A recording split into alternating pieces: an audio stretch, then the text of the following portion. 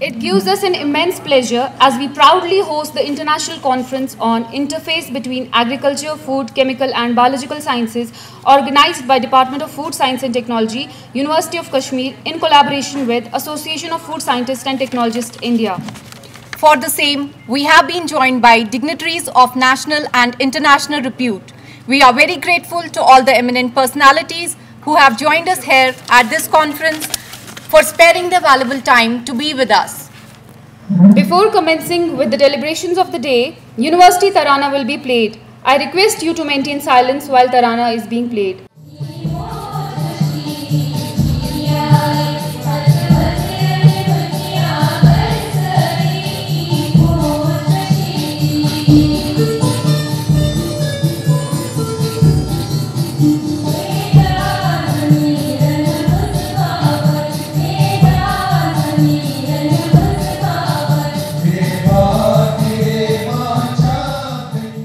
This is the Department of Food Science and Technology, where we work and in fact we live. It started in 2008 by a DBT funded project to Professor Farooq Ahmad Masoodi, presently former head and presently Dean Academic Affairs, University of Kashmir. But it was collective efforts. At that time, the Director Home Science was our Honorable Vice Chancellor, Professor Nilofer. At that time, they conceived an idea, let's start a separate department of food science and technology, from where this all started. So for an international audience, since its inception, we completed at least 10 projects worth 78.7 millions, and then 21 ongoing projects, that is 37.7 million, and submitted 5 projects, that's 50 million rupees. University of Kashmir, as we all know, that this is the oldest university and has been established in 1948. Our all departments are doing a wonderful job, and we are A+ accredited by NAC also. We at University of Kashmir try to extend our full support to all the departments, including food science and technology. We have established a few research centers here in university also, and we under the guidance and under the leadership of our Honorable Vice Chancellor Professor Nilofer Khan, we try to extend full support to the departments for any academic and research endeavors, whichever is possible within our resources. I welcome all, and I wish you all the best for this international conference. Actually, I had organized a meeting of DST, Project Assessment Committee, for the last week, where we actually assessed the submitted collaborative projects. Almost 40 projects were assessed, and in that assessment we got the idea that what the collaborative project themes can be and what can be the net outcome of that. And in that meeting, Professor Talat Ahmed, ex-Vice Chancellor, was the chairperson, and other participants from DST, online and offline, in turn gave us newer concepts that it is not necessary to submit individual projects or one theme project. They highlighted that multidisciplinary projects, where we can, as the theme of this seminar is, to see what can be collaborative role in assessing what the resources are and what can be collaborative role in trying to communicate as well as share our knowledge with other institutions and other countries or other states, so that once we share that knowledge, it will help us to develop collaborative themes which will uplift the resource utilization concepts. In these seminars, in these collaborative organizations where we discuss such activities, they give us ideas or themes that individually we cannot achieve the goals. I, as was told from biological sciences, botany is my main subject. But out of the 12 projects I have handled, only one was individual. 11 projects were collaborative projects. And majority of that, not within the state, within the union territory, but across Himalayas. And some of the partners were from East India, some from Central India, some from the South India were partners of the projects. That helped me to collaborate in terms of whatever information I have, whatever information they have, and how, on the basis of sharing of our knowledge, we can educate our progenies, our students, our scholars, to develop newer themes which will help us to achieve the goals. The theme of this conference, that's interface between food, agricultural, biological, and chemical sciences. We have seen, if we see the very basic definition of interface, it's just a place where two systems, where two organizations meet. This is known as interface. Or to elaborate it a little bit, if we see in physical sciences, in a system, the materials, the molecules which are in the interior of that system, they may behave differently than that if they are at the interface, because they get the ability, they get the opportunity to see what's outside that system. So studying the interface very critically, it offers so many advantages, it offers so many observations which enhance our wisdom, which enrich us.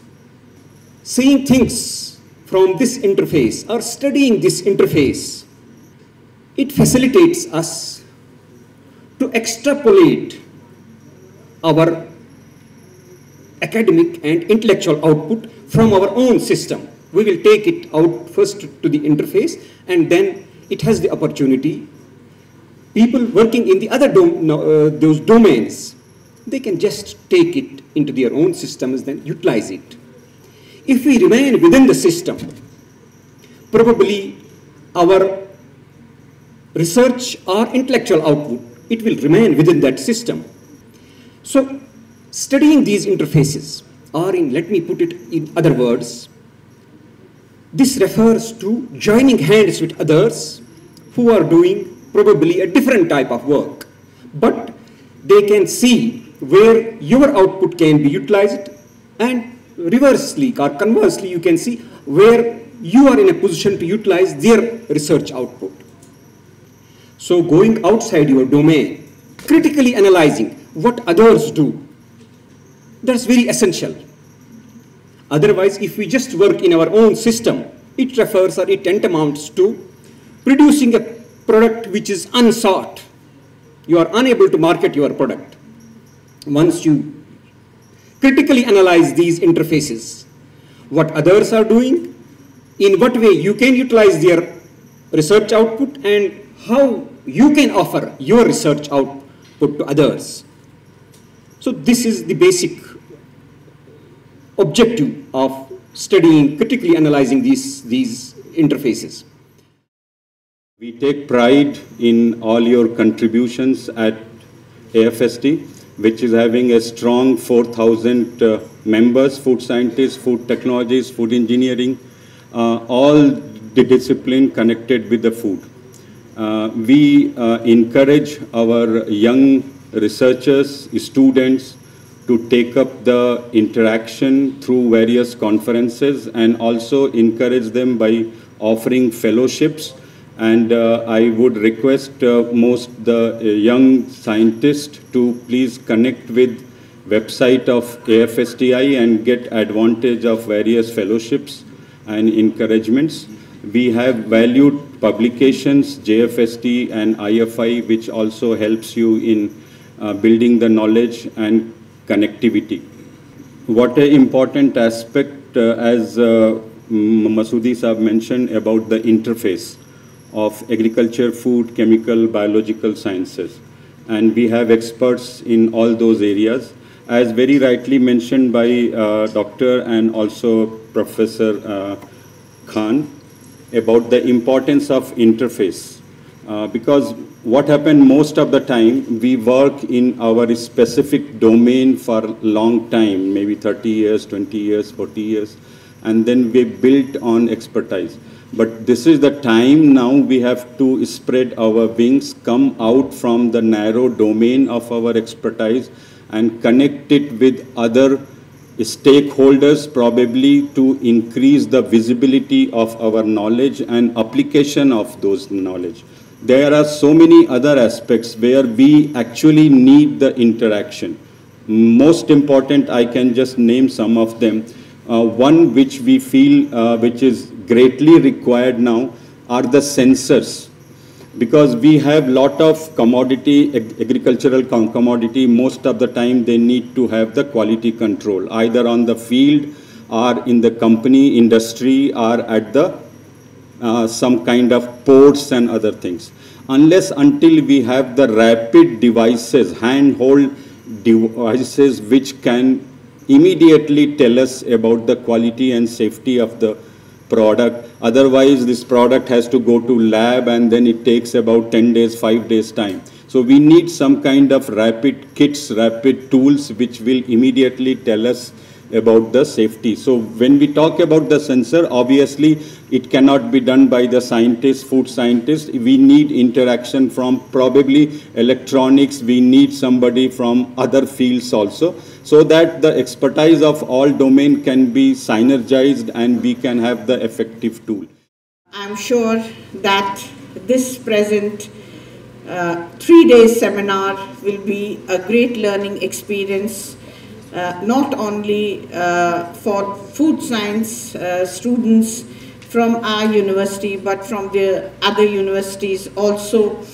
I can see different audience from other universities, from other states, and I said, as internationally, we must congratulate Dr. Adil and his team who have thought of organizing and worked so hard for this 3-day international workshop, because I know it takes time, it takes energy, it takes skill to organize such conferences of this international repute. We are very fortunate. I have seen how the Department of Food Science and Technology has grown under the leadership of our Dean Academic Affairs, Professor Masoodi, who is really a hard task master, and I have seen how he has groomed his faculty of food science and technology, and we can see today how much our Department of Food Science and Technology has moved forward. We have a lot of expectation from this department, because I know they have very good scientists with them, whether it's Dr. Idris, Dr. Sabira, or Dr. Adil. All of them work very hard, and others have also joined the department. I'm happy at grassroots level they have thought of some innovation about how to make kaladi making machine, which I'm sure will be beneficial in a large scale and a very good innovative machine which you have made, which can be utilized even by our illiterate women. It's a great compliment to the department. I'm sure that this innovation you will move forward so that it's recognized and the department is acknowledged for that.